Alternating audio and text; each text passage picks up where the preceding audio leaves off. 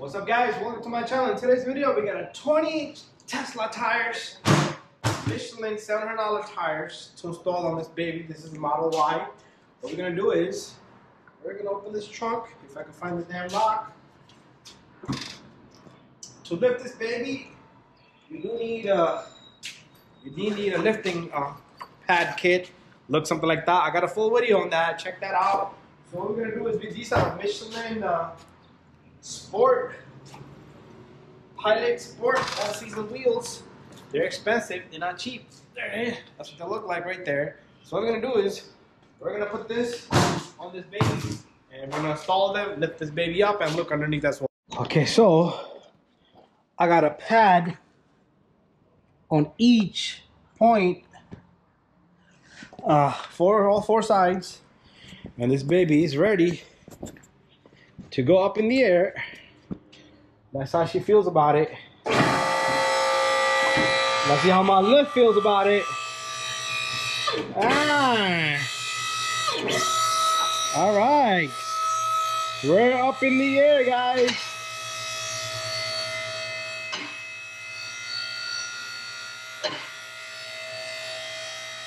There you have it.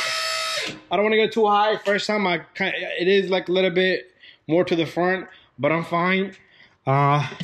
Shocks, a lot of freaking salt back here. So we're gonna get this baby all washed up and cleaned up several times. All this shit, we don't even know what the hell this is all. What is all this shit? It's like rocks all over. It's cool, it's cool. And underneath, it's all covered up. But we are gonna open this covers up, couple of covers up, and we're gonna look down here and see how it looks down here. There's our calipers. And we should be able to do a lot of maintenance on this baby. So what we're gonna do is we're gonna pop off the wheels. But look at the tires on this baby. Look at the tires. They're gone, they're shot. That means I'm gonna have to check the suspension, get alignment done. I don't know what happened with this guy. I don't know why his tires are shot. So you can put some greasing into this baby. It is known to squeak. So right here where we are. So what we're gonna do is we're gonna lubricate this. We're gonna check for plays or anything like that. We're gonna check the lower ball joints and upper ball joints. So what I usually do is I usually go to my mess in here and I go and check use my pry bar to check the joints here. So, whoop, this is shot. This ball joint here is shot.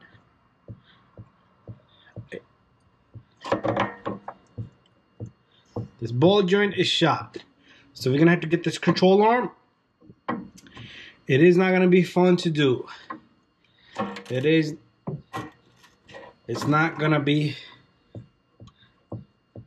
There you go. I can feel play in here. I can feel it. I can feel it in here. Okay, I'm gonna check the bottom one here. Bottom one's gonna be something different to check. So it's most likely the top one is shot. And I definitely heard the noise coming from right here. Definitely heard the noise. Okay, there you go. Bad freaking, and it's not gonna be fun to do this. We're gonna have to remove this whole strut base here, because remember that bolt. We're gonna get it done. We're gonna call Tesla up, see if they cover me under warranty, which I doubt. Definitely bad control arm here. So let's go on the opposite side. So there's gonna be no lubrication in there. We're not gonna lube nothing up there. You see that? This side's fine. This side is fine. And I hear the noise from exactly from that side. Woo! I'm not happy about it. I'm not happy about this. Okay. What I want to do is at the same time while I'm doing this, I'm going to look down below to see the bottom I'm sorry, bear with me guys here. So I'm gonna check the bottom out too while we're doing that.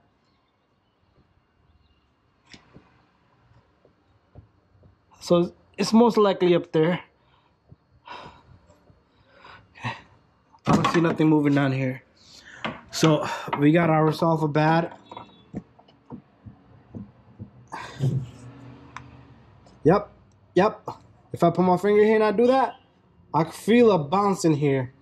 So that's what it is. There's no greasing, no nothing in this baby. It's gonna need a replacement.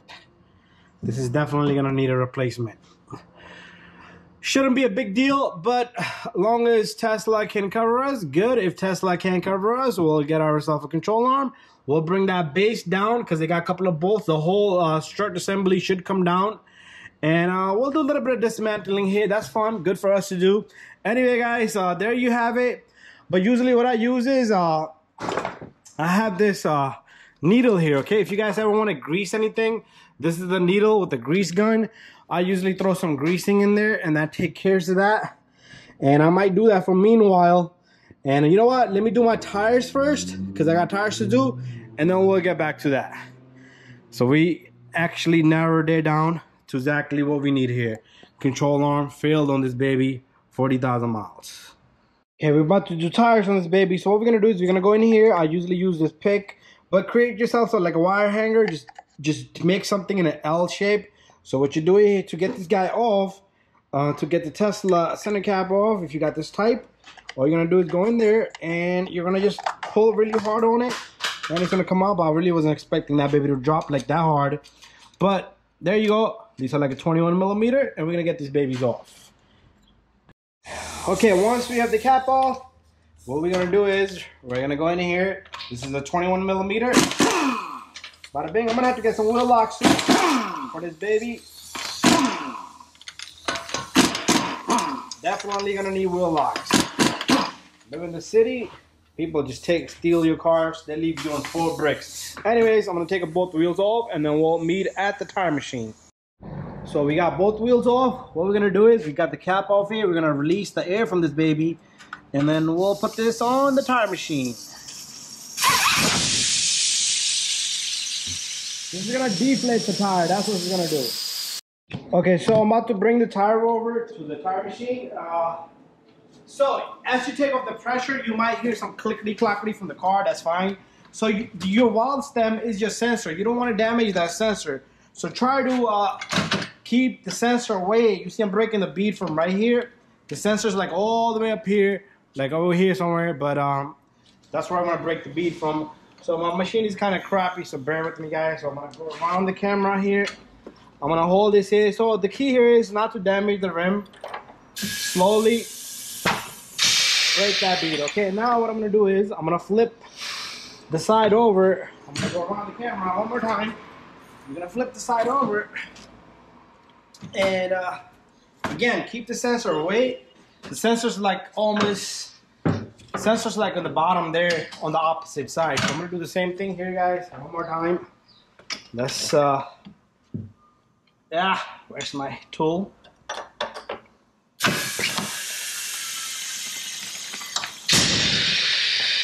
So it is a big bore on this rim, so I'm gonna try to break the bead at one more spot. So what I want to do here is I am gonna just try to, okay, my sensor is like over here now. My sensor is totally far away, okay, from the machine. The sensor is like all the way over there. That's it. Bada bing, bada boom. Time for us to take this onto the tire machine itself. So we're gonna maneuver our camera like up here, and you guys can focus there. So what we're gonna do is we're gonna take this baby, and my machine does 20-inch rims. That's the maximum. It will not do 21. It will not do 22. So don't call me. Don't ask me. If you guys have any questions, you can send me a message. But your tire shop shouldn't be able to break that. They should not be able to break that sensor. So just be careful with the rim. The key here is not to scratch the rim, not to damage the if you don't feel comfortable, some of these shops, they feel comfortable as long as they take your money. So if they don't feel comfortable, don't let them do it. So what I like to do is put this on, and I like to adjust my machine. So just, it's enough. Okay, let's see. Can you see, guys? Okay, I'm sure you're gonna. So this is what we did. So all I did was push down on the bead here. So this is where we focused at right now. 20-inch wheels on this baby. So what we're gonna do is we're gonna aim the camera from up here. This is perfect right there. So I adjust my machine so that way I don't hit that rim whatsoever, knock it up. I like to use as much as possible a liquid. This is just water based. You don't want to put any oil or anything. So bring the sensor right over the neck here. Okay, so this is another issue. If you got a plastic for this, this is my personal vehicle, so I'm not worried about. Don't worry, I'm not gonna scratch it, even though it's my personal car. I'm gonna wait for the bead to come up above this bead remover. They call it a duck. Okay, sometimes you need to do it twice. If you need to get off, start over, you should, okay? Don't be a monkey. Like, right now it's no good to me. So we're gonna go back. We're gonna go back a bit. And we're gonna try one more time, same thing. I'm gonna do the same thing here again. But this time I might wait till the bead comes above this little guy. If I go further and grab it from the further end, it will push it forward, and my bead is still not where I want it to be at. So I'm gonna try one more time with a different. There you go. It has reached up above. So slowly, I could take one of my tools off. Slowly, the sensor's right there. It's easier than a Honda Civic. We're gonna bring the sensor back in one more time. You cannot break that TPMS sensor. Now the critical part, you have to go up. Your tool has to go up with the bead, and your, see how my tool went up with the bead? So right down here, same thing, same process. If you want to spray some liquid here, just avoid the sensor, even though the sensors are kind of waterproof, water resistance. And okay, look like it doesn't want to, it's gonna drop back. I'm gonna use my second tool to assist it. There you go. There's your sensor right here. Bada bing, bada boom.